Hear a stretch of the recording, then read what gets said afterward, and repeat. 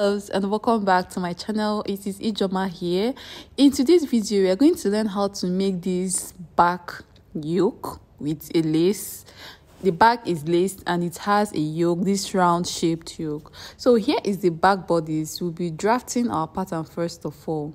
Explain the back very well, that's why I drafted the back. So I have my zipper allowance. For the back bodies you will always have your zipper allowance. So this one that I'm drafting right now has a zipper allowance like the normal back bodies we sew. We will start with the zipper allowance first of all. Then I will mark 3 inches for my neck width, the normal round neck, 3 inches, then 1.5 for the neck depth. You can make yours 1 inch. It depends on how high you want your neckline to be. Then after that, I will connect my neck. And remember, every measurement that you are taking for the back bodies will start from your zipper allowance line. Remember, every measurement you are taking will start from the zipper allowance line. The zipper allowance is not included. Then I will make my shoulder slant. I used 1 inch for my shoulder slant. And you will determine how deep you want your yoke to be. So mine is 8 inches for now. Then I'll go ahead and mark my dart line. My dart line is 4 inches. I have marked my 4 inches. I'll mark my 4 inches down. Then at the side of this 4 inches line that I marked, I will take out half an inch. That is at the half length. At the half length, I will take out half an inch, and then I will connect the dart line. I will make the dart line to stop at 1 inch below our chest line. You can see our chest line, and the chest line is also the armhole line. Then from that 0.5 inch, I will come down to the hip line. I will connect my dart to my hip line.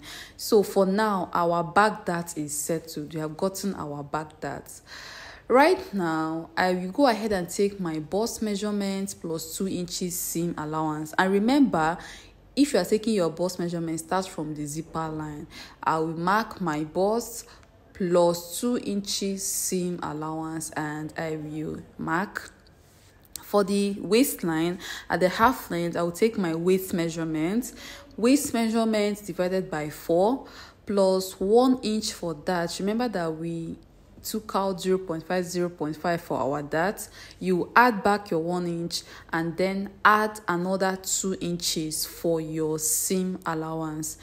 After that, you mark, divide your waist by 4, add 1 inch for that and 2 inches for zipper allowance. Then at the hip line, I will measure my hip. My hip divided by 4 plus 2 inches seam allowance, and I will mark. Then after that, I will go ahead and connect my waistline to my hip line, and I'll also connect my waistline to my bust measurement. So at the end of the day, if you want, you can slant the down part of your bodies. I will go up by 3 inches at the side, and I will slant. I am slanting my back bodies. Then I will connect my waist to my bust. So right now, I will go ahead and cut off this our basic back bodies. This is the basic back bodies. Then after that, you will start taking out our lacing area, our yoke and all that. So for now, this is what we have. I have my normal round neck. So for my yoke, I want to make my back yoke to be curved a bit. You can see I told you guys that I want my yoke to stop at the chest line, right? But I want to make it curvy a bit. Then I'll come down by 1 inch from the chest line. I'll come down by 1 inch, and I will go ahead and curve my back yoke a bit. I don't want it to be straight, but if you want to make yours straight, fine. If you want to make it round, fine. If you want to make it to have a V shape, fine as well. So right now, I will go ahead and curve my back yoke area a bit. I came down by 1 inch from my chest line, and you can see what I have right there. Right now, remember that we don't need our zipper allowance. I'll label my yoke first of all. Remember that we don't need this zipper allowance because we are going to lace our back. We don't need this zipper allowance at all. What I'm going to do right now is to cut off this zipper allowance. I want to follow everything step by step so that we can understand. I will go ahead and cut off the zipper allowance. So the zipper allowance is gone for now. This is the back without zipper allowance. We are going to lace it.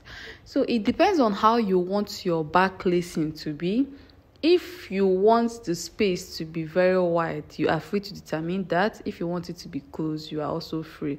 So this place that I'm marking a dot now is where we are going to add our button. Remember, the yoke will have a button. So that place that I marked that dot is for our button.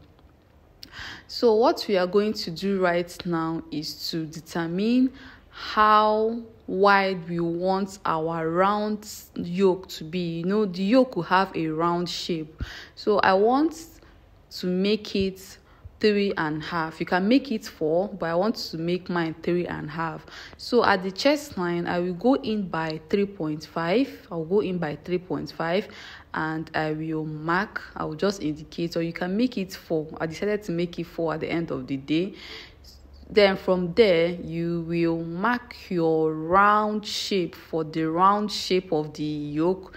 Remember, this yoke has a normal neckline. The place there I marked 3 by 1.5. Then this round one is the area that will join to the back bodies. So I want my yoke to have that round shape.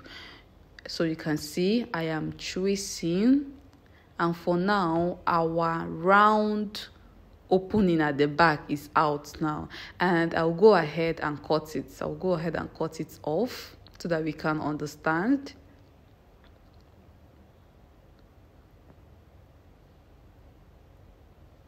So you will do this before you determine how you want your lacing area to be. Our normal neckline is off, our round opening is off. Right now, you will take out 2 inches or 3 inches. Remember that the back is on fold. You will take out 2 inches or 3 inches for the wideness of your lacing. Like the lacing of the back will be 4 inches apart. So I want my own lacing to have this V shape.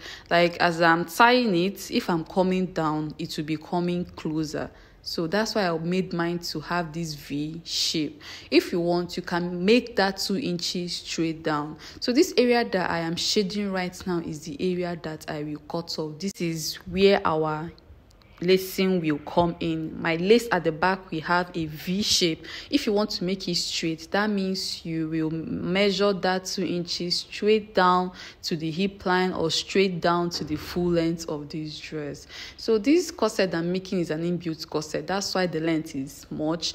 But if you are making a gown, you will stop at the half length. So this place that I'm marking a dot right now, I want to indicate where our button will be. This is where our button will be. You will indicate where our button will be, and I can go ahead and label that place button. Remember that the yoke area will have a button.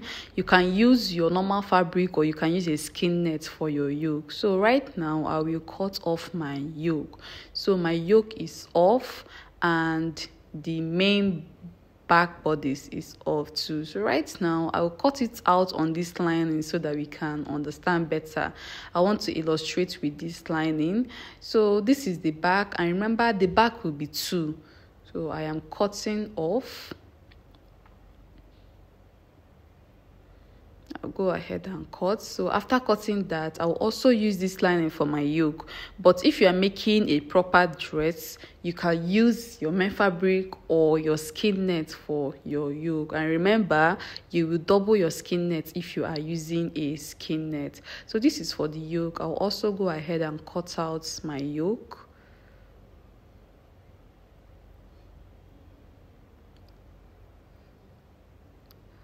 Go ahead and cut out my yoke. So you can see that the neckline is still intact.